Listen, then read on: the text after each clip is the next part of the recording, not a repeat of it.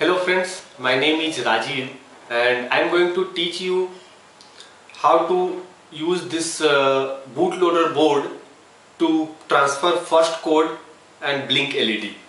So actually this board is having some connectors for all the ports, like for port A, port B, port C and port D. Port A and C having a common connector.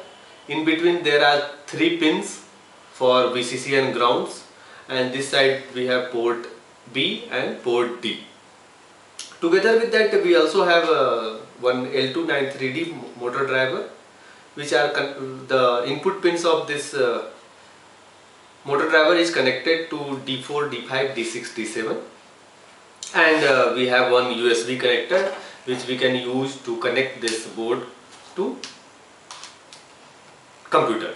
Now to transfer code on this board we don't need any extra programmer.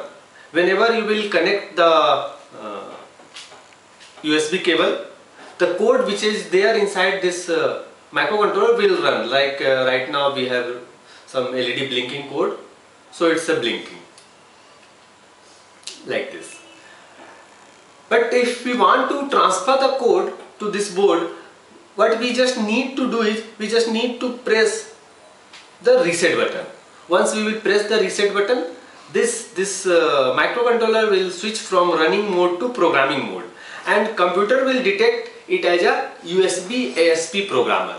Now if we want to transfer a code, we just need to use whatever software we are using to compile the code. Like here we are using Eclipse, so run the Eclipse, select USBSP as your programmer and compile the code and transfer it. So if you will click the button for compiling and transfer, the code will get transferred properly and it will start running on my board. As I have written code for port A and port C, I can connect this to port C also, and you can see it's blinking.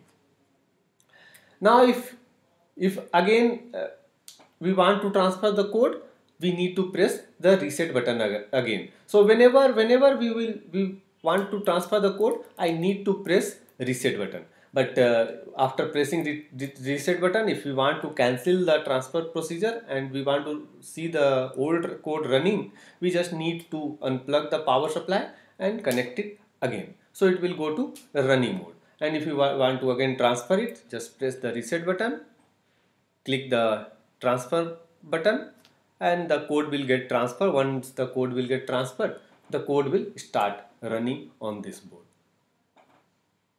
like this. So thank you for watching this tutorial. We will teach you extra thing in next tutorial.